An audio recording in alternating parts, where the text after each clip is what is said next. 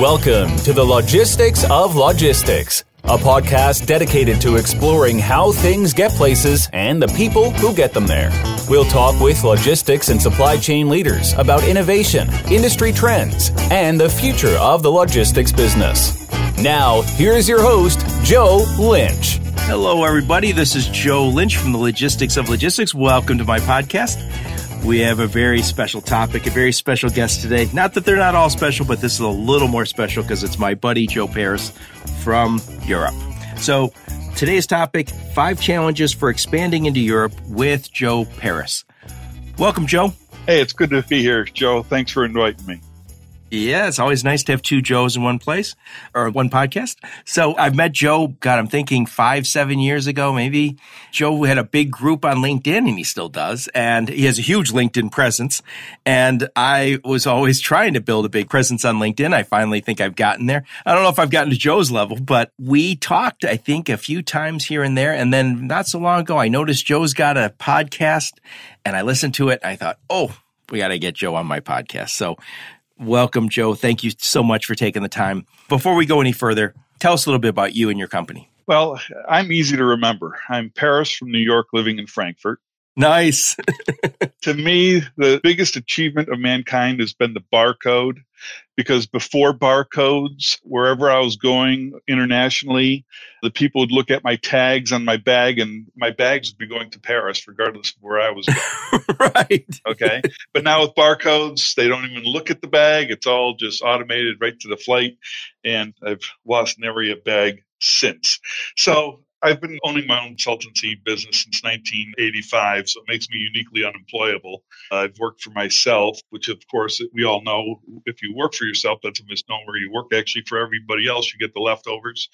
My primary vehicle, my oldest vehicle, is XONITEK. It's a consultancy firm, but I have a couple of other vehicles and platforms. If anybody would be interested, they could just go to josephparis.me/card, and it would point you to pretty much everything that I do. I will make sure, Joe, in the show notes that I put your information on all your companies and all your platforms. I'm also self-employed, which I always say it just means my boss is an ass. I can't be fired, but I can get my pay cut. That happens all the time. Yes, indeed. Indeed. So, Joe, today's topic is 5 challenges for expanding into Europe. And I think before we get into that, so tell everybody where you grew up. I know you just mentioned New York. How did you end up living in Frankfurt? And tell us a little bit about your path to living in Frankfurt and starting your own companies. I was born and raised in upstate New York, a town called Endicott, whose claim to fame is that it was the birthplace of IBM. IBM has since moved out of there, but everybody that worked in the valley, including my father, worked for IBM. And for the last 20 years or so, upstate New York has been in a downward spiral economically. And I married a woman from Poland some 25 years, well, now 32 years ago, but at the time we moved from upstate New York, it was about 25 years. And we knew that our sons were not going to find gainful employment in this area. So we started looking around, and I needed a good airport. No matter where I move, I have to have a good airport. So we looked at Boston, we looked at Chicago, we looked at Delaware. We didn't want anything south of the Mason-Dixon line because we melt being Northerners. And I said, why not Frankfurt? Because we've been coming here for years because she has family here. And it's like, why not Frankfurt? And we started looking for ways to eliminate Frankfurt. And ultimately, since we're here, we couldn't find any that were not insurmountable. So we've been here now almost 10 years. Very nice. Very nice. Are your boys still over there? Yep. My oldest son is working for Lufthansa Technik as an airline mechanic. The audience might find this interesting about airlines. 2 things that are interesting. First off, every repair manual for every airplane on the face of the planet, except for the ones that come out of Russia, but every European and every American-made, Brazilian-made, or Canadian-made aircraft, the manuals are only in English. Oh, nice for him. Yeah, there's one authentic document because they want 0 opportunity for an error in translation. The second thing that you might not realize, and I thought was fascinating, is that all the nuts and bolts are only in English standard, no metric, because the United States commanded the aviation industry until the advent of Airbus in the 1970s or something like that. So pretty much every airplane made in the world was made in the States. Northrop Grumman, McDonnell Douglas, Boeing, Lockheed Martin, etc. And they didn't do metric. We did it metric in automotive. Yeah, well, yeah, of course.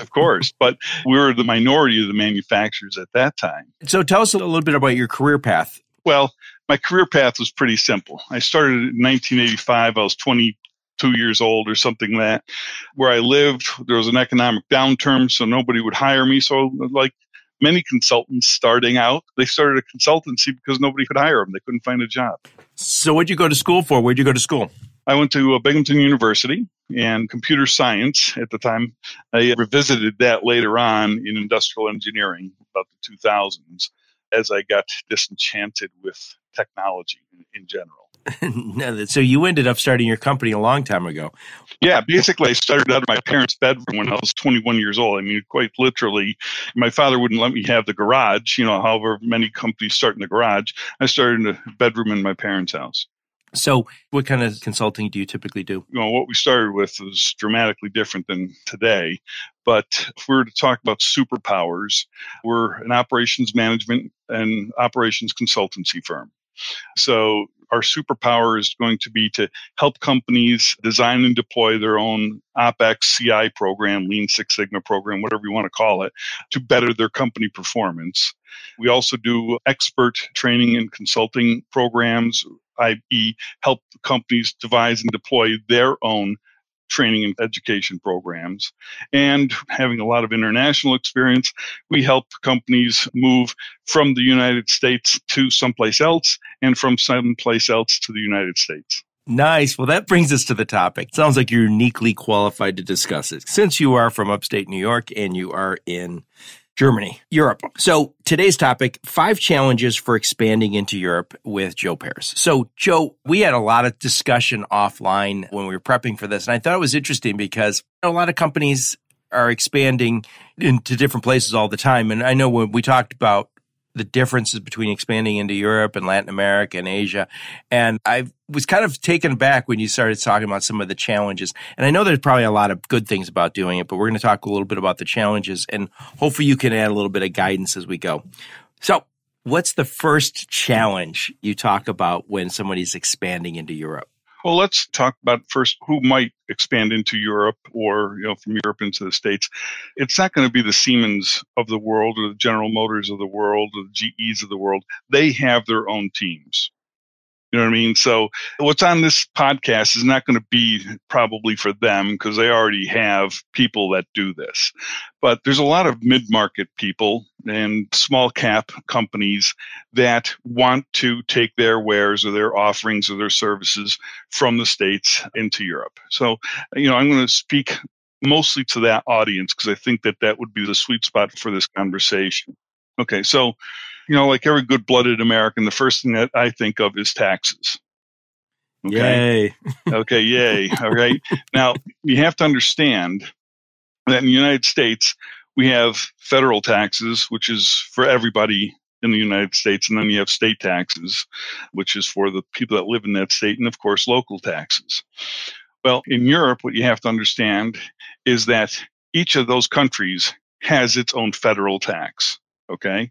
So when you come to Germany, if you were to land your business into Germany, but do business in the Netherlands or in France or in Poland, the chances are very, very great that you're going to have to file country taxes in each of those locales, plus have an understanding of their traditions, their exemptions, because there's no harmonization. Okay, the whole thing about the underlying theme in this entire podcast should be the EU and European Union is largely fictitious. Okay. That blows me away. Hopefully you'll expand on that. Yeah, there's no tax harmonization whatsoever. Well, before you leave that topic, and I think this is kind of interesting also, is if you're expanding from the United States to Europe and you're looking at the market here in the U.S. is 327 million or something like that. And then Europe, there's some big countries, but not nearly as big as the United States. So you're more likely, let's just say you're from Ireland, you have 4 million people, you're going to expand into the rest of Europe. It's just the nature of the populations, right? So if you're in Europe, you're more likely to have to expand. Absolutely. Just like if I was from New York, I'd want to expand into Pennsylvania and the rest of the United States. If you're European, then you're going to want to expand into other European countries, absolutely, because you would have a limited marketplace. And I'm not talking about like the local pizzeria, right? We're talking about international multi-state businesses, as the case might be. But tax harmonization is going to be a big challenge. Okay, so you're going to have to get somebody that knows the rules of the road, which are ever changing on taxation in Europe. That could be a whole podcast in itself. And then you also have to worry about the United States. Remember, taxes on worldwide income. In Germany, they only tax on the income pretty much, they only tax on the income you make in Germany. All right. So you have that extra level of complexity to consider. Now, there are tax treaters where a tax that you pay in Germany will offset the tax you would have had to pay in the States. But again, it's a wicked problem, man. Yeah, it sounds like it. So first big challenge is tax. What's the second big challenge you see over there? The second biggest challenge is HR. Okay. Workers' rights in Europe are not like in the States. We're by and large an at-will country. We could hire very quickly and very freely, and we could release. I don't want to necessarily say fire because there's a lot of ways people can separate, right? Layoffs and what have you, but they can release people at will. In Europe, that's not the case. Most contracts, first off, every employee will have an employee contract. Okay. Even if you're working the counter at a fast food joint, you're going to have a contract. There's going to be a 6-month probationary period during which the employee is at will. You can get rid of that person for any reason whatsoever. However, 6 months and 1 day, things change, and it could get exponentially more painful to release somebody over time. And the severance packages that you're going to have to offer them are going to have to be included in your calculus for if you want to expand into Europe. Give us that example. You talked to me about an example of someone you were trying to hire. Philippe. And I was shocked. I think my audience will be surprised by the numbers you shared. Yeah, so I was first here in Europe, and I want to hire this guy. He's a really talented guy, and he's from Belgium, and he's a professional, CI professional. When you say CI, you mean continuous improvement, right? Continuous improvement, thank you. So he's a CI professional, and having a coffee with him, we're talking about the terms of his being onboarded. He's smoking a cigarette with his thumb and pointing finger with his palm up, and it's very irritating to watch. And we're having a coffee, and he starts talking about what he's entitled to when I fire him. Now, mind you, I have not even hired him yet, and he's telling me what I'm going to have to pay him when I release him. And he's going on and on and on. And he's like, you'll have to pay me 50,000 euros. And he takes a drag. And I look at him. And 50,000 euros is like what, 60, 70 grand? Yeah, 65 right now. It fluctuates about a 10% premium. So I look at him. I say, Philippe, why would I pay you 50,000 euros to release you when for 5,000 euros I could have Boris from Belarus kill you, hide the body. They'd never find you. And of course, Philippe was shocked. You're being an American now, Joe. And of course, I'm a New Yorker too. So, so of course he looks at me shocked, almost as shocked as I was when he told me about 50,000 euros. And pretty much there ended the interview, and I didn't hire anybody in Europe ever since. Before we leave this challenge that you have with hiring and firing, more firing, is there the gig economy in Europe like we have with a lot of contractors? Because I know everyone I know uses Fiverr or some of those type of services that let you get services for $100 or $200 for this or that. And those people could be anywhere in the world for all I know. Yeah, well, depends on what country you're in, of course, because again, the country to country laws vary greatly. But for instance, Poland has amongst the highest number per capita of independent contractors in the world, because what they do is they form themselves as an independent contractor, and they get hired to work the lines, assembly line, warehouse, whatever it might be, as an independent contractor. Okay, this gets them away from all the state and federal regulations there for employment. But in reality, they're punching in and punching out like somebody that's an employee would. Let's face it, for every regulation, there's going to be some guy that's smart enough to figure out a way around it, especially when they're just trying to put food on the table. So talk a little bit about the days off. Well, I mean, this is Okay, so you have to understand, I'm an American, okay, and I'm here in Germany. And trouble with this, I got to tell you, Joe, this is a real challenge. Like today's a day off in Germany, I'm working, okay? The challenge is that there's very few days off in Germany that are in the U.S., and in the U.S. that are in Germany or in Europe in general, okay? Which usually ends up meaning that I work everything except for Christmas and New Year's and Easter, because those seem to be universal. But if you're an employee in Europe, you're going to have a bunch of holidays. I mean, it varies by country and even by state within country, but you're going to have a bunch of holidays, probably at least twice as many as a normal person would consider a bank holiday in the States. Like everybody would get Columbus Day off, for instance, in the States, if Columbus Day were here. And that's discretionary back in the States. But in addition to the holidays, they get 4 weeks of vacation. Okay, 4 weeks. I'm jealous. Yeah, that's after that 6-month probationary period. All right. But you get 4 months. You don't have to work there 10 years to get the 4 weeks. I mean, you could just, you work there to your probation, you get 4 weeks. If you get sick while you're on vacation, those count as sick days, not vacation days. Yikes. I'm jealous. I told you my boss is an ass and I don't get many days off. Yeah, right. I hear you. So, Joe, the first challenge, big challenge, tax. Second is hiring and firing, HR, basically having employees. What's another big challenge you see over there? Another challenge is going to be investment and finance. They don't do the deals here in Europe like they do in the States. You're not going to have that many unicorns. If you do, the financing is probably going to come from a PE firm or a bank in the States. Their risk appetite is very, very low. And I guess I could understand, because if you go bankrupt here, it could take 7 years, not like 30 days like General Motors in and out of bankruptcy in 30 days. It could be 7 years. You could be prohibited from ever running a company again, and you could go to jail regardless of this whole corporate umbrella. Okay. And I'm not even talking about like fraud, fraud in the States, you go to jail. Here, you go to jail. But if you're just stupid, if you make a dumb choice, that could land you in prison. I saw an interesting stat not so long ago. I was talking to an Israeli company. They were talking about venture capital, and they said the number one country in the world for venture capital still is the United States, venture capital investment. And they said Israel's number 2. And they said, by the way, Israel's number 2 ahead of Europe. Right. That doesn't surprise me. And I was like, wait, the whole place? They say, yeah. And so there's a risk aversion there, and maybe it's just not set up the way we are as far as investment and finance yet. No.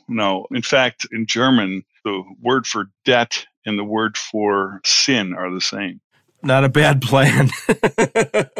So you don't have the same investment options for private equity or venture capital. No. So if I'm expanding into Europe, give me another challenge I might run into. Okay, so assuming that you know that there's going to be investment risk, okay, and finance risk, the next biggest risk is going to be ego, specifically the ego of the people that want to move from the state or expand from the States to Europe, okay? And when I say ego, oftentimes they want to build. They want to build that plant. They want to build that office building. They want to see their name on it, okay? That's the ego part. If it's your first foray into Europe, you're not expanding further into Europe, but this is your first foray into Europe, I would plan everything as being mobile and temporary, okay? Because you don't know what you don't know. And what you don't know can be a lot, and what you don't know can really hurt you. So say, for instance, you did use your good capital to build a facility here in Europe. You might not have built it near your customer. You might not know who your customer is. You might not know the rules and the regs and et cetera. And all of a sudden, you've sunk all this cash into the ground. And if something goes bad, it's impossible to get out. Right, Joe. What I've just thought about is you mentioned some of the challenges with tax, some of the challenges with hiring employees, managing employees.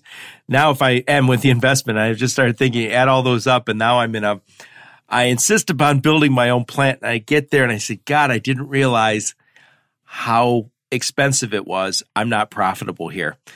And how do I get out of it?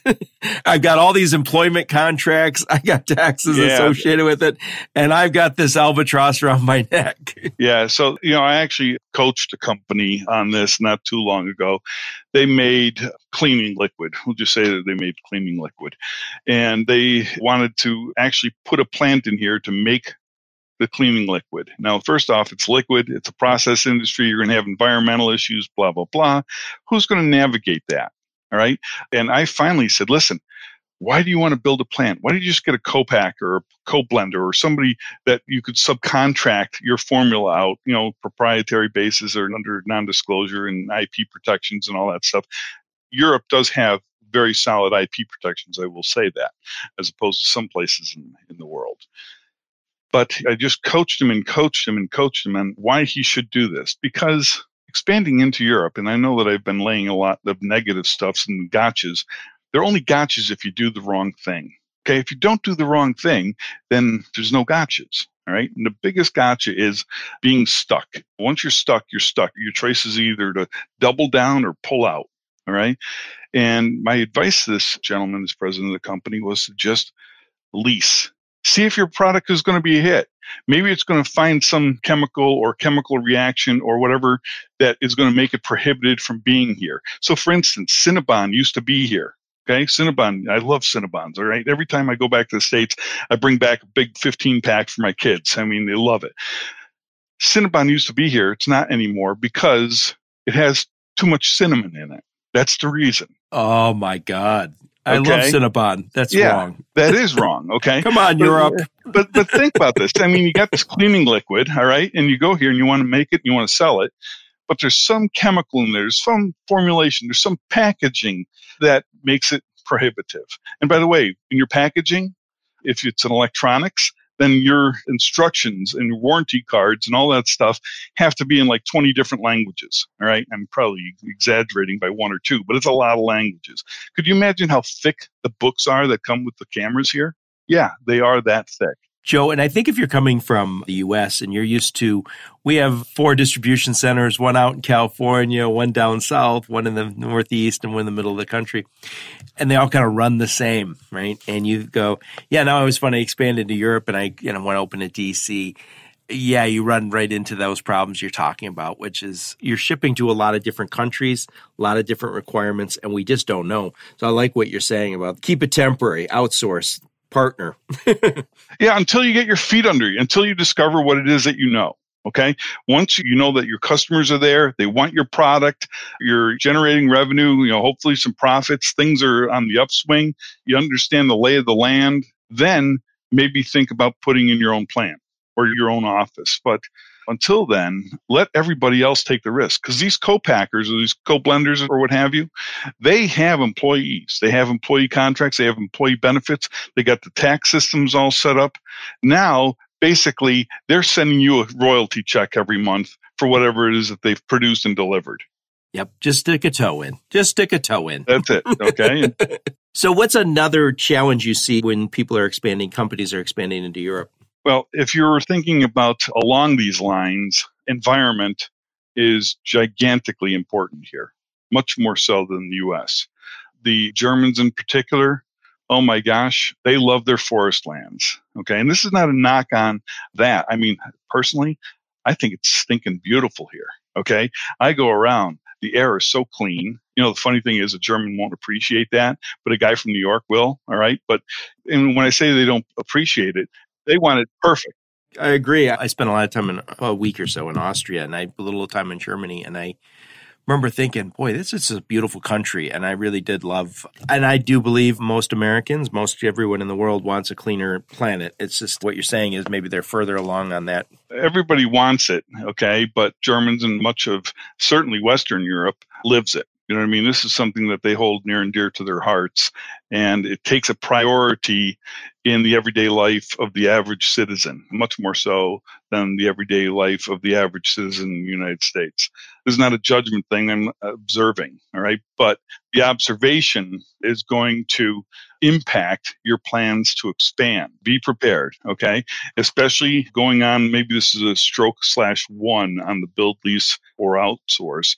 But if you do try to build or want to build, be prepared for a litany of environmental hurdles that you will have to overcome. So, Joe, you talked about 5 challenges for companies expanding into Europe. One is, and this is your experience, is tax is a biggie. Number 2 is HR and labor, those labor contracts, a lot of time off, some of those challenges. And number 3, you talked about investment and finance. Number 4, you said keep it temporary. You don't know what you don't know. Don't make a huge investment. Outsource, lease, partner. Number 5, environmental impacts are much more of a business concern there than in the U.S. I'd like to give a bonus if it's okay. Oh, that'd be perfect. Give us that bonus. Okay. The bonus is cultures and customs. Okay. If you're serious about moving into Europe, spend the time here. Okay. When I say spend the time, I don't mean come over here for a week vacation and see all the tourist spots. I mean, come here, take a look at the real Europe and your customers in particular. Okay. Who are your customers? Know your customers. In the continuous improvement world, they say voice of the customers. Seek that voice, listen to that voice. I can't emphasize that enough. And understand that the customs vary dramatically from country to country, but almost unimaginably between here and the States.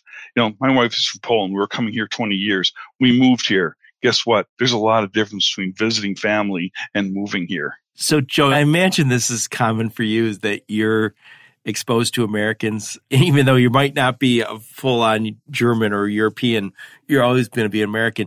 I bet you cringe once a week when you see Americans wandering around doing stuff that might not be appropriate for Germany. Well, yeah, but I'll tell you, like here, my son and I went out for a beer a couple of weeks ago down to this market square.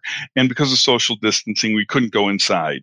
All right. So they gave us our beer and we sat in the square of the town. All right. They don't care about that. It's like they're a lot more open about a lot of things, but they guard their borders viciously. When I say guard their borders, I mean, you do not talk to a European after hours about work. That doesn't happen. They measure distance much more differently than we do. Like, I don't think twice about driving 2 hours for dinner. I'm sure, Joe, you've probably done something similar. Right.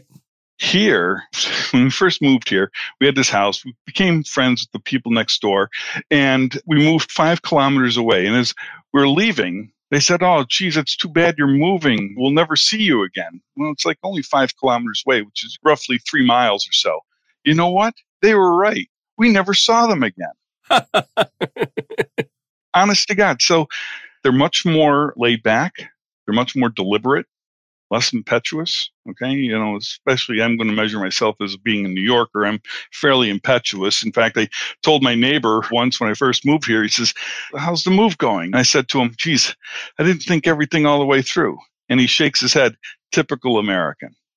And it's like, you know what? He's right. But at the same time, I'm here in Germany.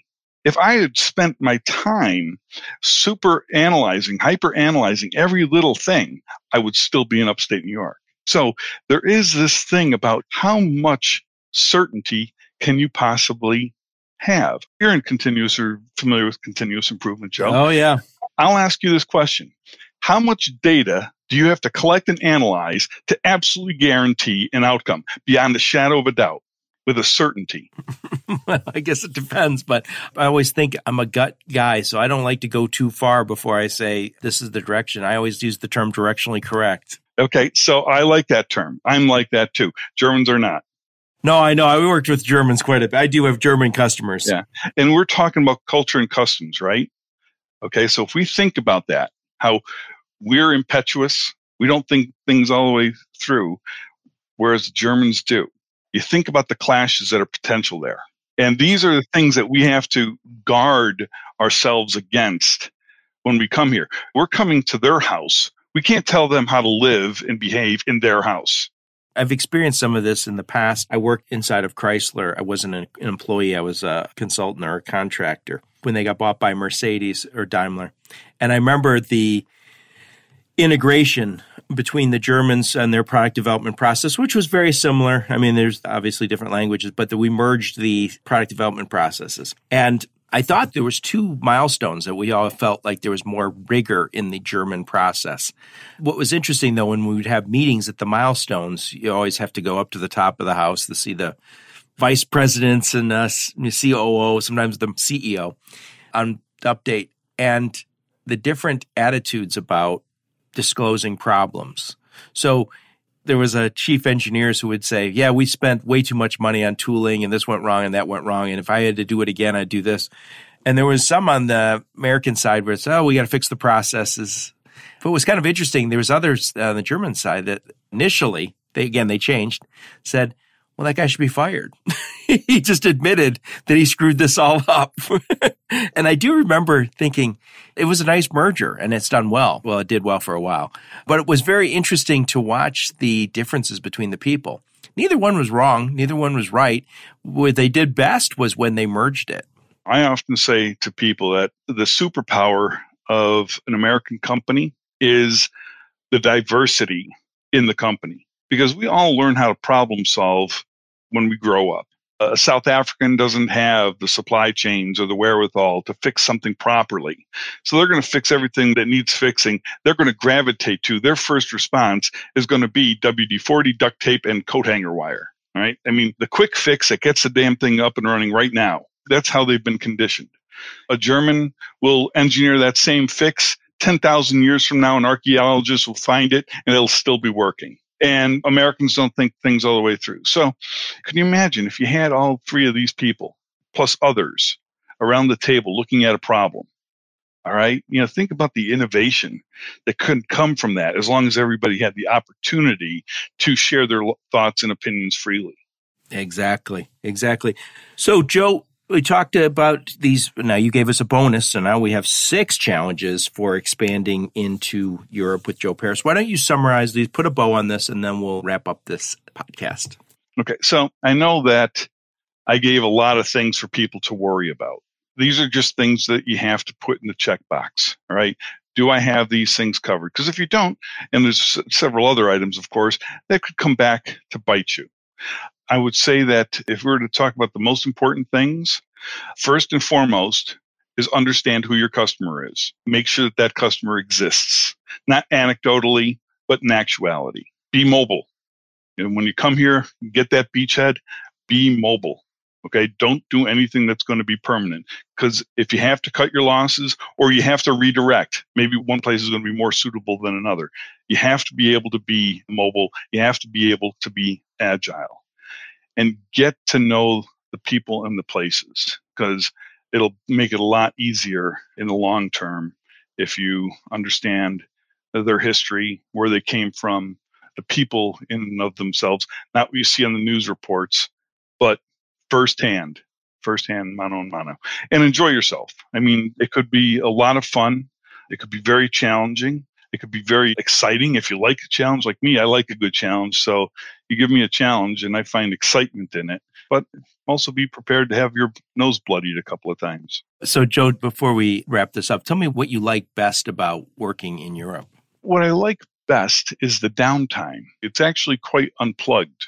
I don't go for the glitz. Like, I've never been to Las Vegas because it just doesn't interest me. Okay, I guess I'm a little bit more humble, or a little bit more, I have so much going on a daily basis that when I'm done, I don't want to have more to go through. You know what I mean? I want to sit down near the river and have a beer and a brat. And the simple things, I guess, is what I really enjoy. And walk through the wine country, just seeing the old stuff. I mean, in America, we say, oh, look at that house. That's 200 years old. We come here and it's like, look at that thing. That was built before Christ walked the earth. I love the history of Europe. I think I'm sold. You said brat, beer, and then wine country. I think I'm going to visit, Joe. You get that spare bedroom.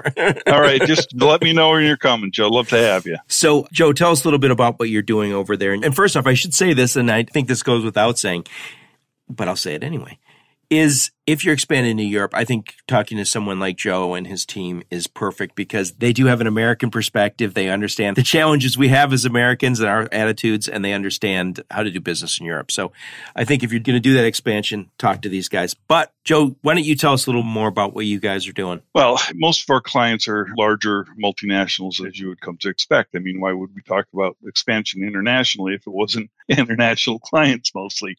But basically, if I were to distill it down into the simplest things, we help organizations work better as organizations. Not just vertical or process optimizations, but horizontal integrations. And ultimately, our philosophy is that we believe that time is the enemy of the 21st century company. Time. We have to compress time. So the competitive advantage is going to go to the company that could see further beyond the horizon. Okay? Recognize opportunities and threats sooner. Devise and deploy decisive responses faster, and can rely on their organizations to be able to support their endeavors. So who's a typical client for you guys? A typical client. We don't have a typical client. No, but they're manufacturing companies? I would say that 80% of our clients make product. Probably the mix is 50-50 between process and discrete manufacturing. The other 20% are in the service sector, finance, insurance, et cetera, et cetera. Well, that's excellent. Joe, thank you so much. You wrote a book. Tell me about it real quick before we close. State of readiness. It goes to the mantra I just shared about time. It's been very, very well received, endorsed by some of the senior leaders at the most recognized companies in the world. In fact, the foreword was written by Andrew Lambert, the VP of production at SpaceX. I gave him a big kudos over the weekend. Was that awesome or what? By the way, we're talking on 6/1, June 1st, 2020, and we had the SpaceX launch on, Saturday? Yeah. Yeah, it was cool. It was awesome, man. So you worked with those guys? Yep, absolutely. So if you can take people to the moon, I think you can take them here.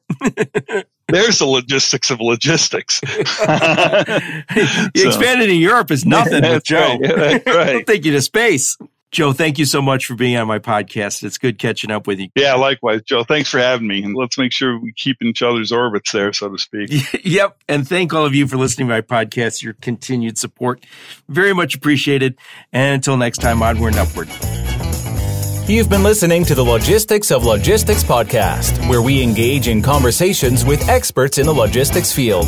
If you're an expert and would like to be featured on the Logistics of Logistics podcast, please email Joe Lynch at joe@thelogisticsoflogistics.com.